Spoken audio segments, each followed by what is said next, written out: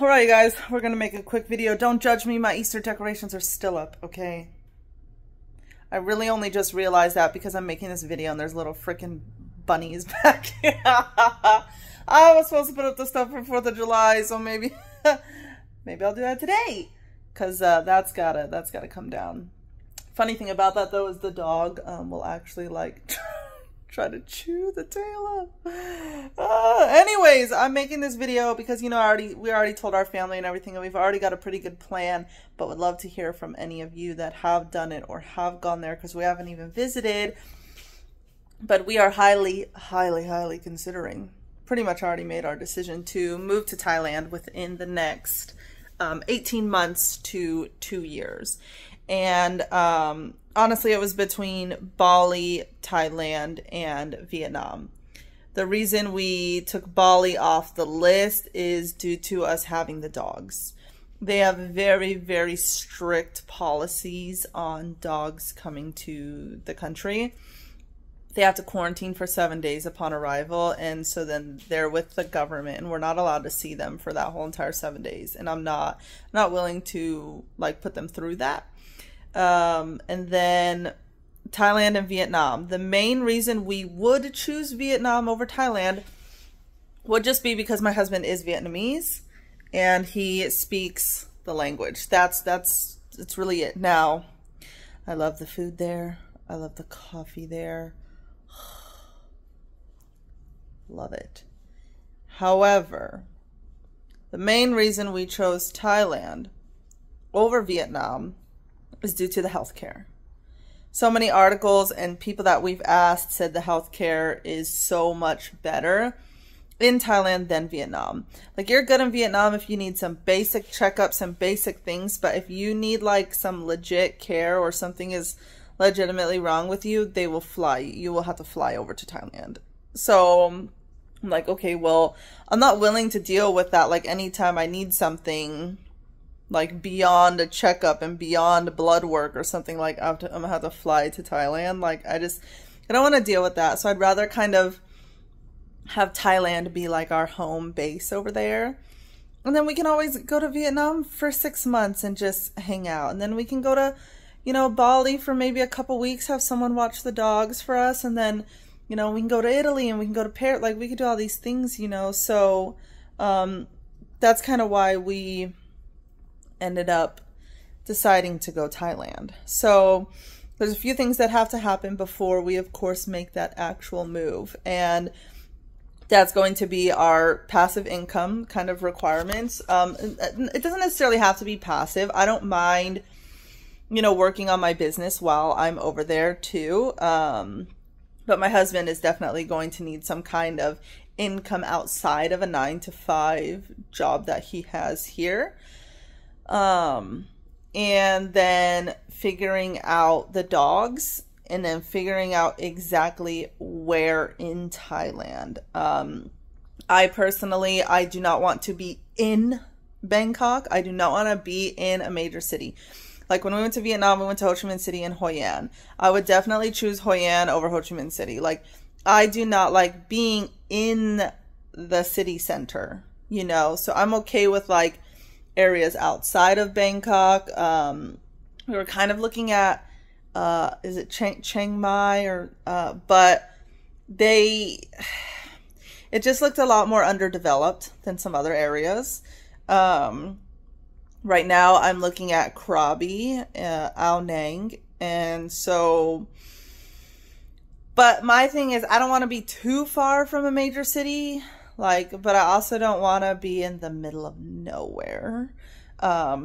So we're still kind of doing some research there. We've been watching a lot of YouTube videos to see kind of what places we really like the most. And so far, Chiang Mai, or sorry if I'm not saying the right name, that is not high on our list. But the thing is, we also don't want a condo. We prefer to maybe rent a house, so that way the dogs have some kind of yard at least.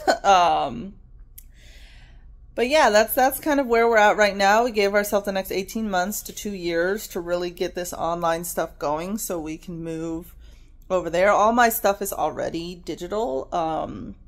So I just need to kind of keep escalating, getting to the next level when it comes to the income. And I've been doing really well there. So it's not enough for him to quit his job yet, but we're making progress, okay? And so YouTube's another way to do that. So we're gonna bring you guys along for this this journey of us going to Thailand. We'll basically sell everything that we have when the time comes, except for maybe some really personal things, which honestly is probably like 3 boxes. Like, it's not, you know, it's not anything crazy. Get rid of all the clothes, Xbox, TV, couch, but everything. So yeah, that's just kind of what we're looking at right now. The only thing that kind of makes me a little hesitant, even when it comes to Thailand, is the visa kind of stuff right now. I'd rather not have to like do a visa run every 90 days. But then again, like every 90 days is not too bad. But yeah, the dog's barking because the mailman's outside. It's like, I don't even know. How do dogs even know? Like, oh my gosh, I'm supposed to bark at the mailman. He's never met the mailman in his freaking life. He just hears their little van thing go by and he barks at them. But anyway, that's beside the point. So if any of you have moved overseas, lived overseas for an extended period of time, or have even gone to Thailand for a couple weeks and you've traveled all around the whole country, like I would just love to hear, you know, what you guys have to say, or what might be some of your hesitancies. And for us, like, just to put it out there, it's not necessarily that there's anything wrong with America, okay? Like, it's not that I hate it here or anything like that. I just really want to travel the world. Like, that has been my goal ever since I was a lot younger, to just travel the world. I love meeting new people, hearing their stories, gaining new experiences, trying new foods, new clothes, new traditions, new activities, new just everything. I find it so fascinating. And so I feel like I'm not someone who can just sit in one city for a long time. Like, we've already been in the Dallas-Fort Worth area for 5 years and I'm ready to go. Like, even if it's just going down to Mansfield or going over to Frisco or going somewhere else, like, I'm ready to go. I'm tired of going to the same stores, same people, same everything, right? Like, I just really, really love the differences and the excitement of something new, you know?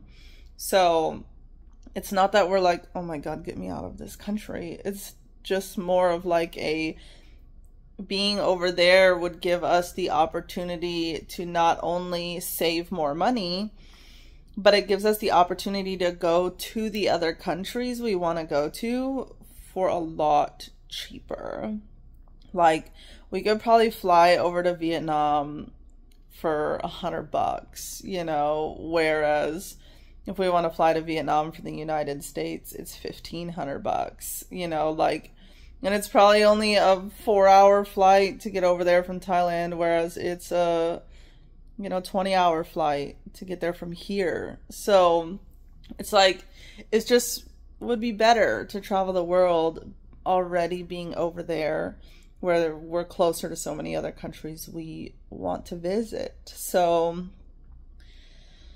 you know, that's just kind of where we're at right now in life. My husband wants to retire, of course, back here in America, and I have no problem with, you know, kind of coming back here. But the next like 10 to 20 years, I would love to just be away, living life, experiencing new things, going to new places, and, you know, just living life. Like, I don't think the point of living life is to go to school until you're 18 and then work a 9 to 5 until you're 67 and then try to live your life. Like,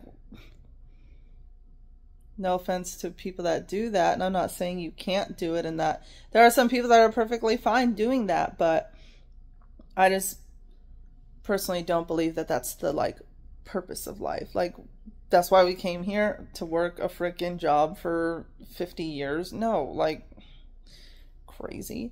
So that's just, like I said, where we're at. We're going to take you guys along the journey and let you know more about what we're thinking and where we're going to plan to go and how we found a house and what we did for visas, what we did for the dogs. Right now I'm looking at some private transportation, which you would be surprised. Like, obviously flying private is very expensive, especially if it's like just you. But there are groups on Facebook where people get together, and instead of it only being like maybe 1 or 2 people on this flight, there's like 10 of you and your dogs on the flight. So you're all splitting the cost, you know. So if it's, you know, let's say that flight's going to cost, you know, let's just say $40,000, but there's 10 of us on the flight with our dogs, like, just, you know, $4,000 a person. It's really just, you know, really not that bad. So, you know, it's kind of like, well, that is a good option because they would be in the cabin with us versus flying commercial. They have to go under the plane. And I worry about Rocco. I worry about the shepherd because he has a lot of anxiety, and I can't imagine him being under there. Like, it literally, the moment they would go to take his leash and take him from us, he would throw a freaking fit. And so I really could only imagine him being under the plane for 14 hours. And then the fact that some dogs don't make that plane ride. And then some airlines will even lose your dog. So I would hate to be like, hey, we're starting our new life, you guys are coming with us, and then we land and either they passed away or they lost our freaking dog. So that's the biggest hurdle right now, is figuring out how we're gonna get them over there. Got 1.5 years to 2 years to figure it out, so it's not like it's something we have to know in the next month, you know. So but we got Belgium coming up in about 3 weeks, so I'm really excited for that. My sister-in-law will be here watching the dogs, and we'll be at Tomorrowland and over in Belgium for a week, and I'll post some more videos between now and then, but I'm really excited to show you guys around Tomorrowland and give you some more information because there's not a lot of it on YouTube. Okay, so see you guys in the next one. Bye.